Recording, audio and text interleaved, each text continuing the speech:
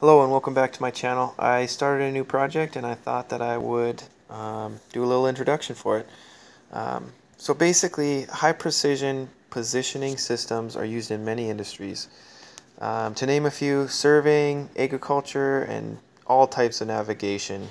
Um, all of these depend on a very precise coordinate in order to navigate or for surveying to get a grade or whatever.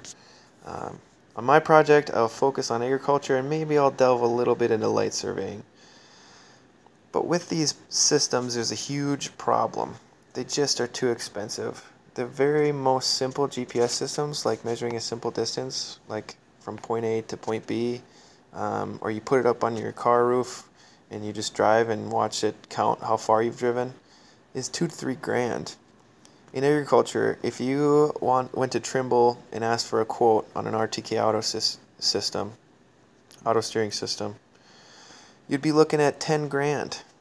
And if green and gold are your colors, well, yeah, we won't even go there. It's just crazy. The cost is so high for this new technology.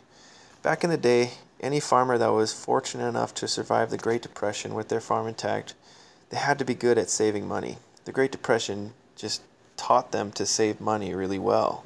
If you ever are fortunate enough to meet people from that era, they just saved money really well. Every penny that they could save was saved. The economy was very good, so in turn, they made pretty good money. Fast forward to today, and commodity prices have leveled off, while inflation and the price of new technology continues to grow. So what I'm attempting to do is to make my own RTK auto steer for as cheap as possible. At the end of the project, I hope to have a functioning system, and I want to explain in detail every step that I've taken. The project will come in 3 stages. The first stage is to just get high precision positioning system. The second stage will be to get those positions into an auto steering software to make a light bar. And lastly, stage 3 is a fully functioning auto steering system that attaches to the steering wheel. Yeah, I hope you stick around for the ride, and I hope that this series can help someone. I also just wanted to point out, just because I feel it's necessary, this is not meant for on-road applications. Yeah, basically, whatever damage, whether on-road, off-road, in a car, in a tractor, in whatever, whatever damage you cause by doing this, not my fault. It's your own fault.